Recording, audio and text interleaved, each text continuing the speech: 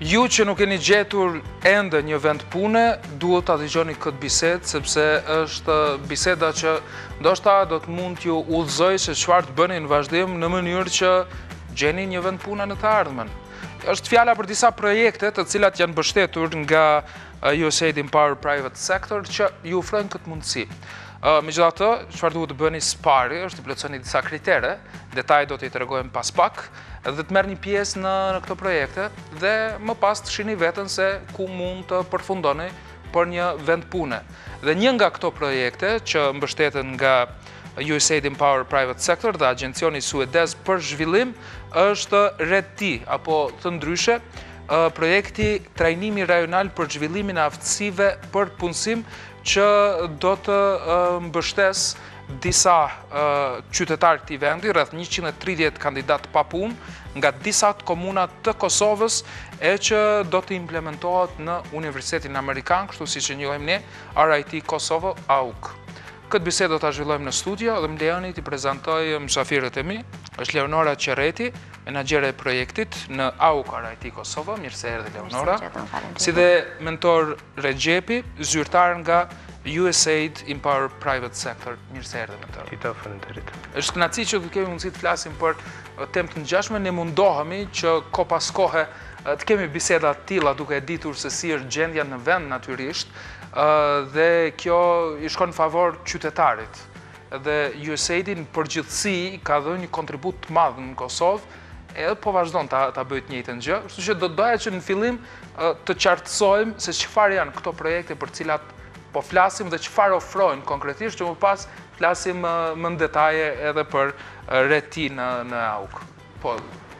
Falenderoj shumë, ju falenderoj që po na jepni mundësinë që të rinjve të vendit tonë, edhe më saktësisht të 4 komunave të vendit tonë, t'i njoftojmë në lidhje me mundësitë të cilat po paraqiten për ngritjen e shkallësive të tyre përmes trajnimeve dhe mundësive për punësim, të cilat po mbështeten vazhdimisht nga USAID Empower Private Sector.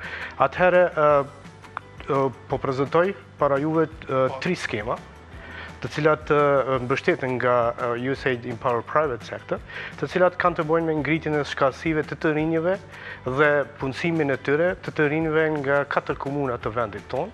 Është fjala për të rinjën nga komuna e Gjilanit, Vitijës, Kaçanikut dhe Hanet e Lesit. Skema e parë është skema e vetë punësimit, e cila implementohet nga organizata RIT Kosovo, nga Kosova, e cila ka të bëjë me trajnimin e 200 të rinjve në fushën e menaxhimit të bizneseve dhe dhënien e parafërsisht 32 granteve për të rinjët të cilët përfundojnë me sukses periudhën e trajnimeve.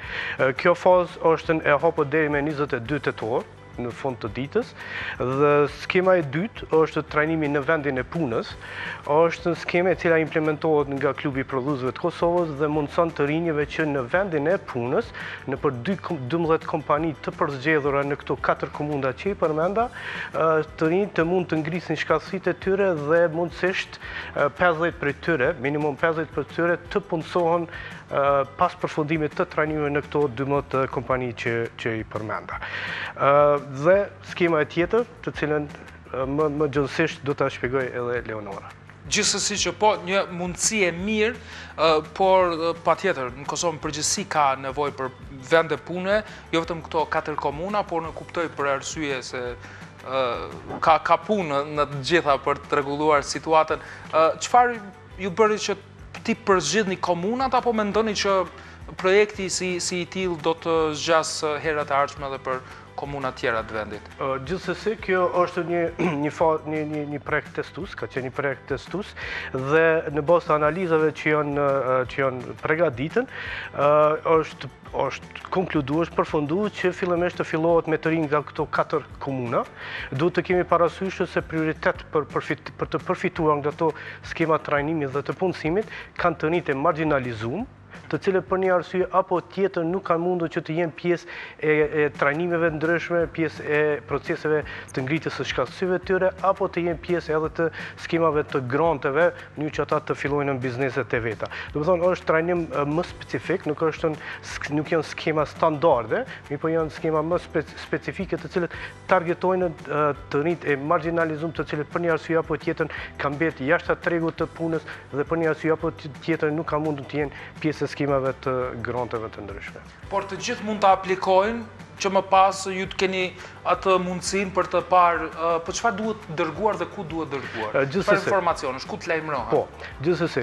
Këto 3 skema të cilat do të prezantohen sot para shikuesve të juve janë realizohen në bashkëpunim të ngushtë edhe me 4 komunat partnere që i përmenda. Bile në skemën e parë të vetë punësimit, komunat përkatëse bashkëfinancojnë me 20% të shumës së vlerës së granteve dhe për çdo informat, për çdo pyetje të interesuarit që kanë, mirë po edhe për të marrë edhe formularet e aplikacionit. Po ashtu, edhe për të dorëzuar aplikacionet e plotësuara, kandidatët e interesuar duhet të kontaktojnë komunat e tyre përkatëse. Pra në objektet e komunave i marrin gjitha detajet. Është kështu edhe për projektin që do të implementohet në, leta themi për hir të thjeshtësisë në Universitetin Amerikan? Po, mundet edhe ashtu, e njohim të gjithë me atë emër, kështu që nuk ka problem. Atëherë edhe AUKO është njëri nga implementuesve nga këto 3 skema. Më saktë, çka ne do të ofrojmë është të trajnim në 2 fusha, duke atëherë ekziston një nevojë e madhe, domethënë një kërkesë e madhe prej punëdhënësve për disa shkallësi specifike, në mënyrë që të rinë të punësohen. Është e vërtetë që ka një diskrepancë të madhe në mes të kërkesës që ka nga tregu dhe ajo se çka ofron do të thotë tregu. Për këtë arsye ne kemi zgjedhur 2 fushat në të cilat do të fokusohemi, do të mundohemi që të rritim shkallësitë e të rinjve në fushën e teknologjisë informative, përkatësisht në fushën e zhvillimit të aplikacioneve mobile dhe faqeve, dhe pjesa tjetër është në zhvillimin e aftësive të gjuhës gjermane. Këto janë 2 fusha që ne i kemi paraportë që si një mundësi shumë e mirë për të rinjt që pas trajnimit të arrin të punësohen në këto 2 fusha, në kompanitë që ofrojnë shërbime jashtë vendit dhe që operojnë në gjuhën gjermane dhe kompanitë që kanë shërbimet të tyre në teknologji informative dhe të komunikimit.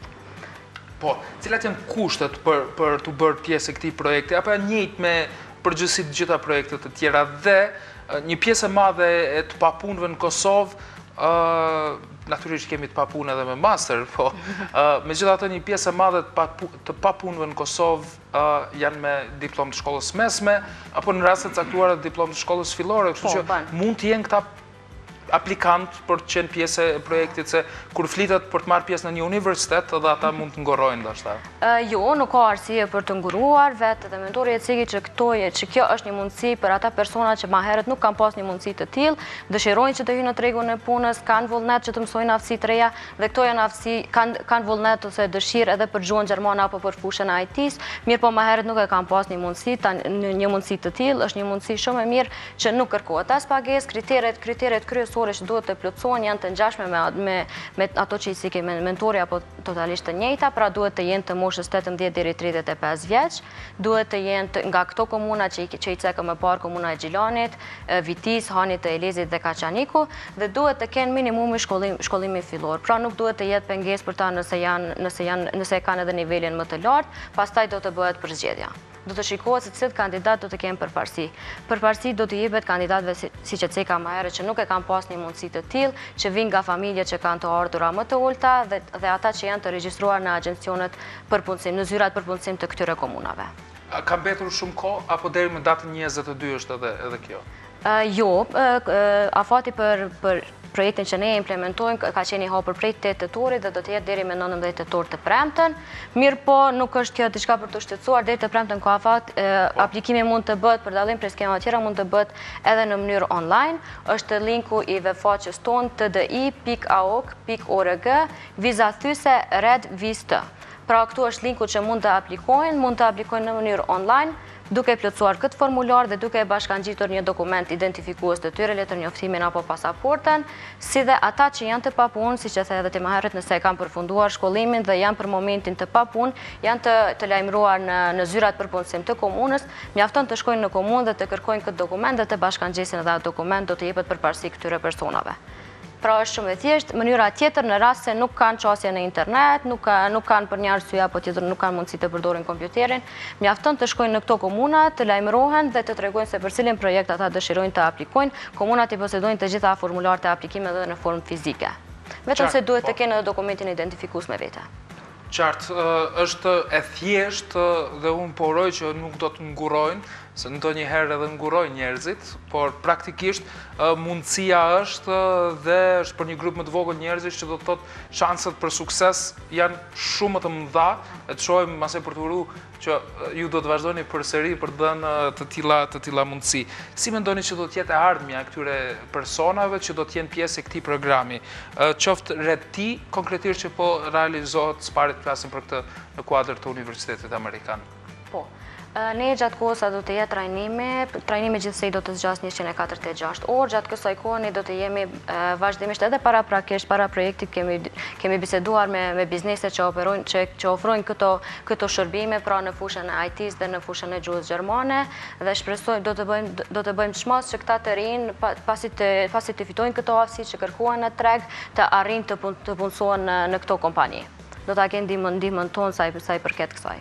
Dhe regjia na ka ndihmuar mirë, ne po shohim edhe aplikacionin, kështu që kaq e thjesht e gjetën me një herë pa telashe. Po, më vjen shumë mirë që e shfaqen edhe këtu, është aplikacioni thjesht, plotësohet mos them 5 maksimumi 10 minuta, janë të dhëna bazike nga kandidatë që kërkuan, pastaj edhe të dhëna për familjen, pastaj kërkuan edhe të dhëna që ata duhet të cekin se cilin trajnim dëshirojnë të ndjekin, si kanë dëgjuar për programin e kështu me radhë. Është shumë e thjesht, mjafton ta plotësojnë edhe ose ta dorëzojnë online ose tek komunat. Dhjetra, qindra persona që mund të përfitojnë nga Gjilani, Vitia, Hani Elezit dhe Kaçaniku vetëm në njërin nga projektet apo? Tek ne është 130, kurse për të tjerat mundet edhe mentorit të flas, tek ne gjithsej është 130, më saktë nga Gjilani do të jenë 60 persona, nga Vitia do të jenë 40, nga Kaçaniku do të jenë 20 dhe 10 do të jenë nga Hani Elezit. Trajnimi do të ofrohet në këto komuna, pra nuk ka nevojë as të udhtojmë për të ardhur në Prishtinë, Auk për të ndjek trajnimin, ne do të shkojmë në komunat e tyre dhe do të ofrojmë trajnimin. Kaq e thjeshtë. Sa do të jenë ata që do të përfitojnë nga projektet e tjera që ju mbështetni? Për 3 skemave që u prezantuan këto, minimum shpresojmë që 600 të rinj do të jenë pjesë e trajnimeve dhe ngritjes së shkallësive të tyre, për të cilëve afër 100 prej tyre edhe do të punësohen apo vetë punësohen. Nëse vetëm lejohet të japën afatet e aplikimit për skemën e parë të vetë punësimit, që parashef trajnimin për menaxhem biznesi për 5 ditë, madje edhe aplikimi për grante, afati i fundit është 22 tetori, ora 4, edhe për përmendje dhe njëherë krejt që ka duhet bojnë, o që shkojnë në komunat e tyre përkatëse, ti marrin aplikacionet, ti bashkangjitin disa dokumente personale, kopjen e letër njoftimit, nëse janë të papunë, dëshmin nga zyrët e punësimit, dhe ti dorëzojnë ato tek komunat përkatëse. Po ashtu, edhe sa i përket skemës tjetër, trajnimi në vendin e punës, edhe pse afati për fazën e parë ka përfunduar, mi po do të kenë edhe faza tjera, kështu që prapë unë inkurajoj të gjithë ata që dojnë që t'i ngrisin shkallësitë e tyre në për vendet e punës, në për 12 kompani të përgjedhura, të shkojnë tek kompanit apo tek komunat përkatëse, të marrin aplikacionet e duhura, të aplikojnë dhe në që të përfitojnë trajnime pa pagesë, të paktën bilet do të paguhen, kandidatët do të paguhen dhe të përfitojnë dhe të shtojnë gjasa që edhe në fund edhe të punësohen për këto kompani. Gjitha mrekullueshme, por grantet janë caktuar sa jepen apo varësisht nga projektet që punojnë kandidatët? Po, grantet do t'jenë të madhësisë afër 4.000 euro, që mirë po çka është e mirë, e bukur e krejt kësaj skeme është që nuk kërkohet bashkëfinancim nga aplikuesi. E përmenda më herët, domethënë krejt këto skema janë specifike, pasi që dojmë që t'i mbështesim ata të rinj të cilët me një formë apo tjetër janë të marginalizuar apo të anashkaluar, kështu që nuk kërkojnë kurrë bashkëfinancimi nga përfituesit. Vetëm duhet të jenë pjesë e trajnimeve të aplikojnë për pajisje të punës në mënyrë që të përfitojnë dhe të hapin bizneset e tyre për vendet e tyre të punës. Unë ju uroj shumë suksese, që këto projekte dalin me sukses dhe më pas të hapeni edhe në komunat të tjera të vendit. Nëse nuk kam harruar për përmendur diçka dhe nëse duhet të shtoni, urdhroni, lutem. Jo, se kanë të gjitha, mjafton janë 3 mundësi përpara të gjithë të interesuarve, vetëm kërkojmë që ta aplikojnë dhe pastaj tjerat vazhdojmë. Shumë suksese dhe shumë faleminderit që erdhët sot. Faleminderit juve. Faleminderit. Miq dashur, sidomos ju që jeni të papunë nga Gjilani, Vitia, Hani, Elezit dhe Kaçaniku, keni 3 projekte të mrekullueshme nëse ju synoni të gjeni një vend pune. Për Aukun i gjeni online. Për 2 të tjera të shkonin në objektet e komunës ku ju jeni për të marrë më tepër informacione dhe formularet për aplikim. Shumë suksese të gjithëve, urojmë që të keni një vend pune dhe një të ardhme të ndritur, por mos e ndroni Radio Televizioni 21 dhe vazhdoni të shoqëroheni me këtë magazin televizive. Shumë faleminderit edhe miqve tanë afarist.